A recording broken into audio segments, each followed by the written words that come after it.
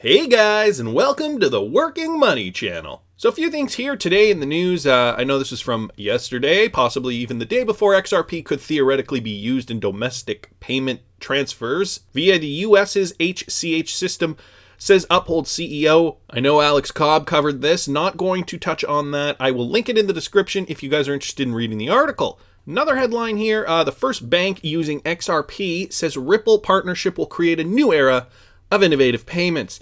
And this is with regards to the Euro Exim Bank. Now, we all know when banks start to use this tech, they love it. They see the benefits. They need to just be able to try it out, use it, understand it. And I feel like the smaller banks will get that first. They will get it and they will benefit from it before the bigger banks will. And the reason for that is bureaucracy, decision-making at the top, board of directors, all that stuff.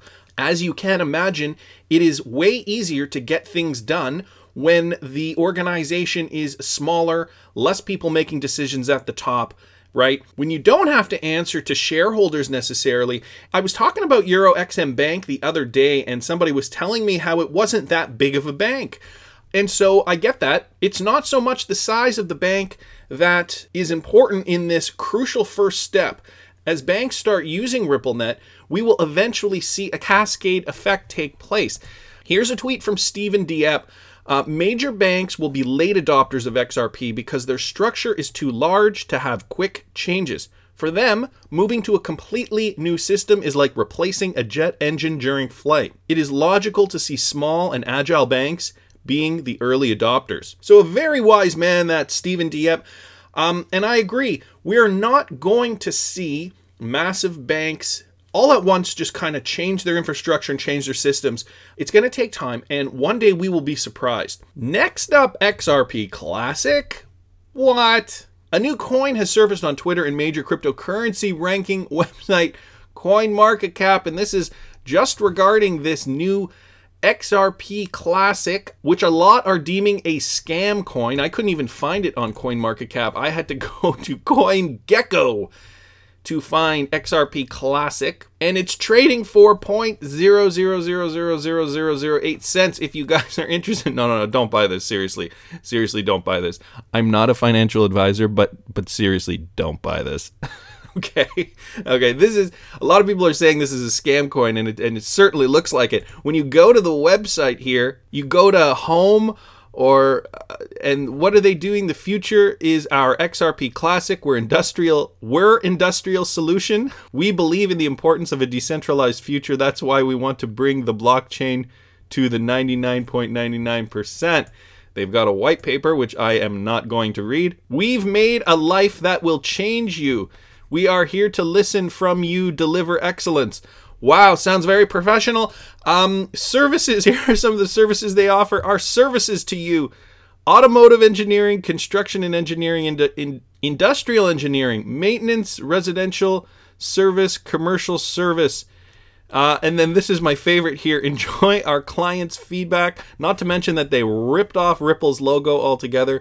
And we have Fanny Rowe, who gives it 3 stars and 4 stars and 5 stars with the same accessories. Here you can find the best computer accessory for your laptop: monitor, print. It's the same comment: monitor, printer, scanner, speaker. Here you can find the best computer accessory for your laptop: monitor, printer, scanner, speaker.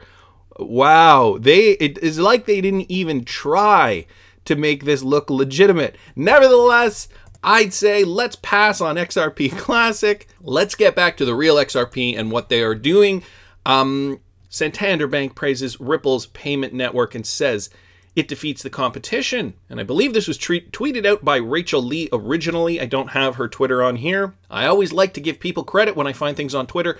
Ripple's products are becoming more and more appreciated by the big players in the financial industry in 2019 as well. 2018 was a successful year, and this one announces to be even more. OnePayFX brings faster speeds than other competitors. And Banco Santander just reported that Ripple-powered payments application OnePayFX is offering its customers the ability to send cross-border transactions at much faster speeds compared to the competitors in the field. Now, Santander I believe, is a anomaly. They are a bigger bank, and they have just jumped right in. OnePayFX, they created that app so that their customers can transfer value very, very quickly amongst each others. And so the future is here, guys. They saw a problem. They needed to solve it right away. I believe that the CEO of Santander, her grandfather, I think, started the bank, and she said that, I saw my son on his smartphone and he was sending money to his friends via TransferWise. And she thought to herself, my grandfather built this company, you know, this huge bank, you know, great legacy for the family, and my son is using TransferWise on his phone. Something obviously doesn't add up. And so she looked into it. They realized that their payment systems weren't efficient. They came up with OnePayFX. They partnered with Ripple. Now they're using XRP, and the rest is history. So just goes to show you that, you know, if you put your mind to it, you can accomplish anything, big banks. Hint, hint, nudge, nudge. One last thing here I wanted to mention, Crypto Penny Co., that's at Crypto Penny Co., C-O, posted this. Never look at Ripple for what it is today. Always assume they are multiple steps ahead at any given time. They are very intelligent people coordinating our world, and nothing is made public before it is meant to. And so this is a Steemit article from 6 months ago regarding the Ripple and Amazon partnership. And the reason I say it's from 6 months ago is because we heard about this way back when, and nothing happened. Well, nothing happened in terms of optics. Nothing we saw in front of us happened necessarily. But that's not to say that there aren't things happening behind the scenes. To my point earlier, and I finally saw this tweet, thought to myself, yeah, people have got to realize that there are a lot of things going on behind the scenes that Ripple is just not telling the public. They're going to tell their partners, they're going to tell their investors, but they have no obligation to tell us anything. They are only giving us information when their clients are comfortable releasing information. So we know that. Brad has said that specifically. In the last AMA, he did in December. And so we have to assume they are always several steps ahead. So when you're hearing all this amazing news coming out, the news that's really brewing is even better than what we're seeing. So just with regards to this, 6 months ago, Ripple Amazon partnership, didn't read this whole thing, but then when I read down here, when will the partnership be announced publicly? Before March 2019. So guys, is this the last time we'll be able to fill our XRP bags? At ultra low prices, an Amazon partnership would be big. We know that volume is needed to rise the price of XRP. And who's one of the largest online retailers? We definitely know Amazon's in the rankings, but I want to hear what you guys think. Please subscribe to the channel if you haven't already. Like the video if you like the content I'm providing. I always love hearing your comments. See you in the next one, guys.